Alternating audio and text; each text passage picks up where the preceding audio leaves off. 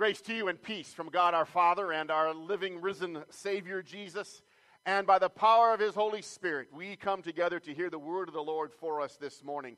In this Easter celebration, a celebration that continues for us of life and the presence of God's Spirit within us in that life as members of His kingdom. Friends, as we share the word of the Lord this morning with you, I'd like for you to join me in your Bibles in John chapter 14. The gospel reading we just heard. We'll work through verses 15 to 21 as we hear Jesus preparing His disciples for, we might talk about, a phase 1 reopening. Let me give you a little bit of context here. We join with Jesus in this gospel reading, and Jesus is already with His disciples in that upper room. In John chapter 13, you'll see there that Jesus has just washed His disciples' feet, and He's instructing them, telling them about what is to come. The Son of Man must be betrayed. He'll be turned over to the religious authorities. He'll be crucified. He'll die. He'll be buried. And He will rise again. And when He rises again, He'll then eventually take His rightful place at the Father's right hand and give you this advocate, this Spirit, who will live within you, claiming you to be my people. What Jesus is preparing His disciples for is a reopening of their lives into phase 1, let's call it. We know all about that. In our commonwealth, at least in our commonwealth, there are different parts of our state that are being reopened as of Friday into what's being called phase 1. Now, some of you may live in areas where you're not in any kind of reopening phase. You're not anywhere near a phase 1 reopening. And in fact, parts of Virginia are still not able to open under this kind of phase 1 plan. We are, to an extent here in the Shenandoah Valley, operating now under a phase 1 kind of reopening. For Jesus and His disciples, remember, they had been self-isolated, you might say. We might even use the word quarantined from the perspective that for 3 years, these disciples had left home, they'd left their families, their places of work, and they had been with Jesus in His ministry, learning about Him, the Messiah, and the kingdom, and Jesus was preparing them for what now we hear is a phase 1 reopening for their lives. What does that look like? Jesus speaks to them about this in verse 15. Join me in your Bibles there. John chapter 14, verse 15. This is what phase 1, Jesus is saying, is going to look like as I open the kingdom. If you love me, Jesus is speaking to us as He's speaking to His disciples, keep my commands. And I will ask the Father, and He will give you another advocate to help you and be with you forever. And who is that advocate? But Jesus calls Him by name, the Spirit of truth. What's going to happen in phase 1 is that God's people, these disciples, you and me, are called out into the world with the Spirit of truth, this advocate who's going to be with us forever, we're told, the very presence and the power of Jesus, who will empower us to love the Lord and keep His commands. Simple enough, right? Phase 1 seems simple enough. Even as we enter into this with our own commonwealth, phase 1 is pretty simple. There's guidelines in place of what to do and what to not do, and it seems to be pretty simple. For us as believers, as Jesus is preparing us for this phase 1, it's to love God and to love neighbor.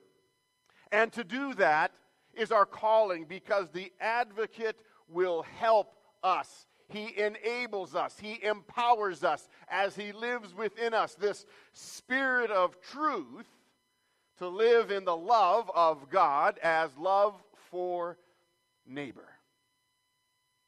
Seems simple enough. And maybe those disciples in that upper room hearing Jesus lay out what phase 1 would be for His kingdom were thinking that as well. Well, this seems simple enough. And Jesus goes on. Join me in verse 17 as He continues teaching and speaking the truth of the kingdom, where he says, the world cannot accept him. That is, this Spirit of truth, the advocate. Because the world neither sees him, they don't know him, but Jesus says, you know him, for he lives with you and will be in you. So while this, for us as believers in Christ Jesus, seems simple enough for a phase 1 opening, Jesus is saying it's not going to be for the world. For the world lives like this. Jesus says loving God and loving neighbor in the Spirit of truth is different for you as disciples than it is for the world, because their definition of love is different. The world's definition of agape is not self-sacrificing from a God kingdom perspective. It may have elements of self-sacrificing in it, but it's not of the kingdom. It's not of God's truth. It's not of this advocate who lives within us. And why is that? Even though the world may love in elements of self-sacrifice, it's doing so according to a human perspective, a human truth, not a kingdom truth. Why is that? Well, it's because Jesus says sinful humanity, the world, doesn't accept him, that is the Spirit of truth. And when Jesus is talking about the world not accepting as compared to you and me in the calling of faith, it means that the world in our sinful nature doesn't embrace, doesn't follow that truth by kingdom standards. Jesus says, neither does the world see him. Not only is it impossible for our sinful nature, the world, to embrace and follow the truth, but to grasp that truth then through a calling in life, through life patterns, examples that are within us from the Holy Spirit, is impossible. Because the world, thirdly, Jesus says, doesn't know him. They don't experience him in everyday life. The joy, the gladness, what we call the fruit of the Spirit, and as that Spirit is lived out in its gifts through our lives. This is the world. It does not accept him, see him, or know him. And from that perspective, Jesus would say, according to our sin and sinfulness, there is no reopening into a phase 1 kind of existence. In fact, by our sin and the sin that grips us, we live as if we're quarantined unto death with no hope of life. I know it may seem to many of you these days that that's what life is like, a quarantine unto some kind of foreign existence, into some kind of desperation of days that just flip one into another. And is there any hope? Does phase 1, according even to the Commonwealth's standards, open us up for life again? What is going to be our new normal? The disciples that Jesus was addressing, they probably, I'm guessing, were dealing with very similar kinds of questions, but on a spiritual plane and level. As the Lord's disciple, will I ever be able to go home and be reunited with my family and my place of work? Lord, what is my new normal in your kingdom going to look like? What is phase 1, according to your Spirit, going to be? How's it going to be lived out in my life? Well, Jesus gives those disciples, as he gives even us, a clue. Turn with me in your Bibles now to verse 18, where this risen Lord speaks to us now, even as he was working through that plan of salvation with his disciples when he says these words. He says, look, I'm not going to leave you as orphans. I'm not going to abandon you. You are not going to be left on your own in this phase 1 opening of my kingdom as I send you out as my people, as I call you in my love to love God and love neighbor. You're not abandoned in this life unto yourself. No, Jesus says, look, I'll come to you. Before long, The world will not see me anymore, but you will see me.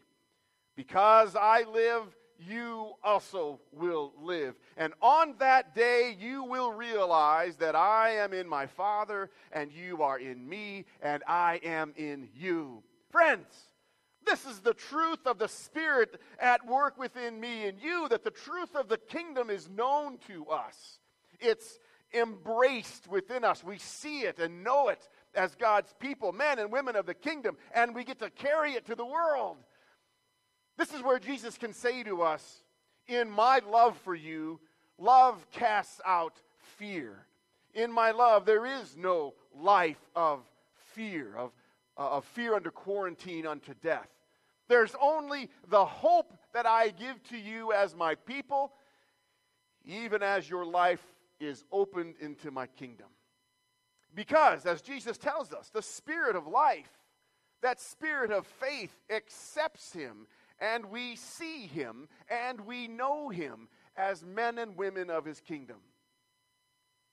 It would be some years later that Peter would finally grasp this truth, even as Peter was in that group, in that upper room where Jesus is sharing these words of the gospel. It would be some years later, through some experiences of life, some up times and down times, times when Peter was self-isolated in prison and thought maybe there was no hope of a phase 1 reopening of my life. This is it, I'm done. It was some years later when he would share these words by the Spirit. 1 Peter chapter 3, verse 18, which you heard Carol read just a minute ago, where Peter would share with us, "For Christ died for sins once and for all." Yes, the hope that we have revolves around that forgiveness of sins in Jesus' death. The righteous for the unrighteous. Jesus became sick unto death with the virus of our sin, that we might be made whole and clean and saved in him, to bring you to God, to reopen your life in the life of the kingdom. For he was put to death in the body, but made alive by the Spirit, that same Spirit that now lives within you and me. The same Spirit that leads us forward, like people in a new life, a phase 1 approach to living. And what might that phase 1 approach to living be for you and me? Well, let the word of the Lord define it. As Jesus says, "Whoever has my commands and keeps them is the one who loves me." Verse 21. Whoever, Jesus says, has my commands, you have them. I do too. We as his body of the church know them and have them. And we long to keep them because we long to show ourselves as the one who loves the Lord. There have been some great, wonderful, powerful examples of people in this time of pandemic who have risked it all for the sake of care of others. Some have done that according to world standards, for which we're grateful. Others have done that according to kingdom standards. And it's oftentimes difficult to see and make the difference between the two, because even as we've seen this in this pandemic, unbelievers as well as believers have laid down their lives for the sake of those who need help. We're grateful to the Lord for that self-sacrificial kind of love displayed by many in our health profession and others around the globe, around the world. What we're talking about today is that kingdom kind of self-sacrificing love that is done out of the very kind of love that God has for us, that knows the truth, the commands, and loves Jesus in the truth of that. Whoever has my commands and keeps them is the one who loves me. And while we've seen some great examples of self-sacrificing love in this pandemic time, we can see from scriptures self-sacrificing love, what it looks like from a perspective of these people that we're given as an example in the word of the Lord. And this morning you heard one of those examples. Carol read for us from Acts about this man named Paul. His name was Saul. His life was changed in a phase 1 reopening where then he became known as Paul. And in that self-sacrificing kind of love for the kingdom, Paul went willingly by the Spirit's guiding to this place called Athens, a town, a city named Athens. And we hear there that as he made his way around this city, as he interacted with the Athenians, he got to know them as people who were longing to know the truth of the Word. And we see in Acts chapter 17, Paul putting into practice the commands of the Lord by exercising a love for the Lord as, first of all, he would practice great patience with the Athenians, who they themselves were trying to make sense of life. That Paul, as he was among the Athenians in this phase 1 of the kingdom coming to the world, he loved them through the eyes of the Spirit, practicing patience with them. Friends, this is one of the great ways that we as God's people of the kingdom, of the commands of the Lord who love Him, have an opportunity to differentiate ourselves from a moralistic kind of love of the world that might look self-sacrificing itself. And that is that we as God's people have an opportunity to practice a supernatural, you could say, kind of kingdom patience with one another. Not everybody, not all of us, are going to want to enter into this phase 1 opening right now. For lots of different reasons. Some of us are vulnerable in our health, and we shouldn't open ourselves up to risk. Some of us are very apprehensive or maybe even fearful right now. And that's okay to be there right now. And it's okay then for us as God's people to practice a supernatural kind of patience with each other, understanding this is where we are. And I love you through the eyes of the Spirit, wanting to understand where you are as you're trying to make sense of life right now. You and me have an opportunity to be patient with one another. Paul, as he made his way through Athens, also sought understanding, to understand where these Athenians were, but then also not willing to compromise his faith amidst their perspective. To practice this kind of godly love for the kingdom in a phase 1 reopening, whether it's of the Commonwealth of Virginia or into the kingdom of the Lord, is to seek to understand where people are without compromising the truth that we know as God's people. And Paul, we see, wanted to do this so that his faith could help them eventually understand God's love for them. I want to understand where you are and be patient with you so that in case you're dealing with some things that right now are okay to deal with, we ought not to stay there. We ought not to allow fear to dictate our days and our lives for however long. I want to understand where you are, but then as a person of faith, share with you that God's love for us drives out this fear. And we live in confidence. We live in hope.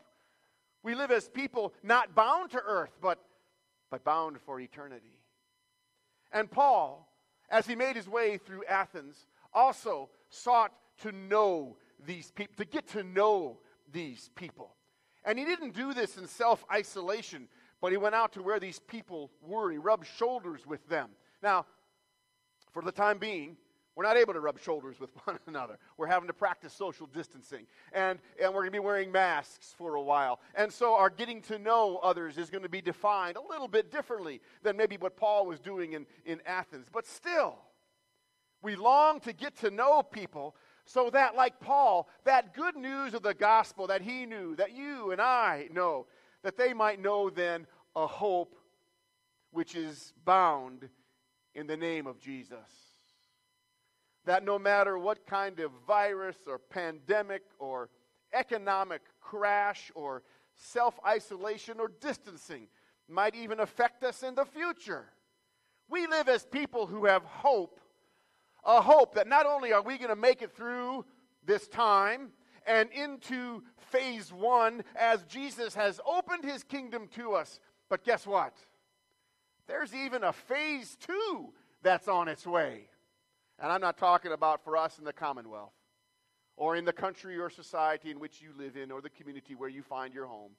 I'm talking about the kingdom. For Jesus would end this section with his disciples in verse 21 saying, "The one who loves me will be loved by my Father, and I too will love them, and I will show myself to them." Friends, that's our phase 2, our experience of eternity, where we stand face to face with our Redeemer, the righteous one, who has healed you and claimed you to be his son or daughter, his brother or sister. Where we stand face to face, loved by our Heavenly Father, in a phase 2 that is our eternity, our heavenly home. Until that day, until that time, when phase 2 is our eternal reality, as we live and move and have our being now, in this day, in at least a phase 1 kind of way, may the love of Jesus that has embraced you in his kingdom and sends you out into the world with that very kind of self-sacrificial love that's of the kingdom, may his Spirit, the advocate, be with you and lead you and guide you in his ways of truth. In Jesus' name and to his praise and glory. Amen. And so may the peace of God that passes our understanding keep our hearts and minds in Christ Jesus unto life eternally.